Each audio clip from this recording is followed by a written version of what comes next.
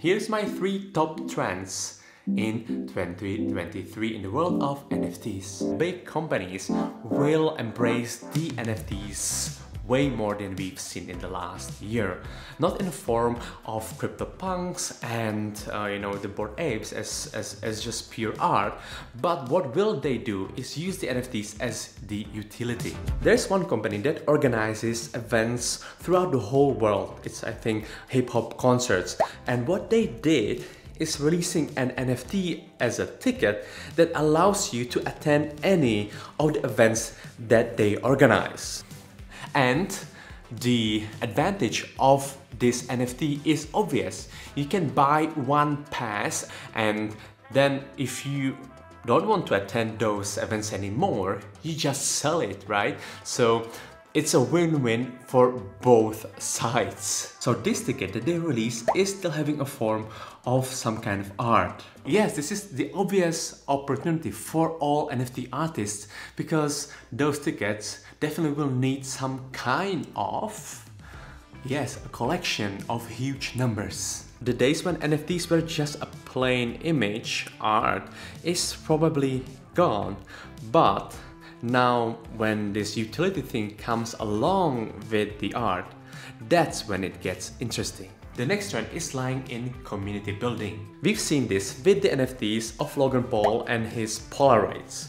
Basically, each Polaroid that he sells gives something to his community. All the money that he gets from selling the Polaroids goes to one, let's say, single storage, and the whole community will decide what to do with that money. It's not Logan, but it's gonna be the community. And this concept of giving the power to the community is tied with the philosophy of Web3, which is called decentralized organizations. The sunrise is gone. The idea of building the community with NFTs is nothing really new. We've seen that with the Bored Apes, for example, and the whole transition into the metaverse. So more of that is coming as well, because the other niches just realized that the whole NFT concept is really powerful.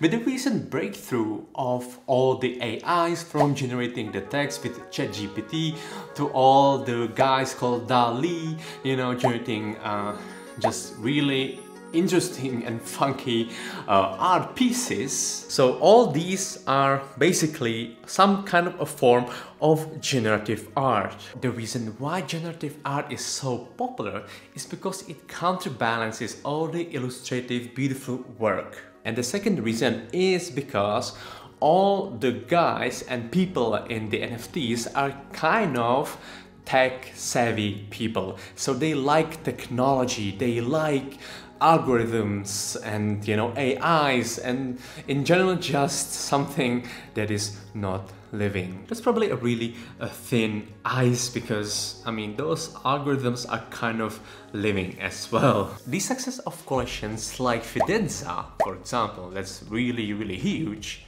will definitely attract more investors and also the creators into generative works. So we as NFT creators now need to think, what is coming next? So we got pixel art, the CryptoPunks. Then we have 2D illustrations. That would be Bored Apes. I don't know why I always mention those two, but I guess you know why, they're just the biggest. And not only Bored Apes, but we also got doodles. Insanely popular NFT collection. It's all 2D, right? And so now transitioning into 3D world, what would be a collection that you would have in mind in a 3D space? The sun is back. I just gave you a time to think about a 3D collection that would be really popular. Any answers? So the world of 2D art is saturated, there's no question. Then the other spectrum with all the generative funky art, that's kind of covered in a way that we have endless possibilities there, but they still generate 2D images. My point is that we are still waiting for a 3D collection that would go all the way to the moon. So my last prediction is that there will be more 3D work. Thank you so much for watching, and Thang is out.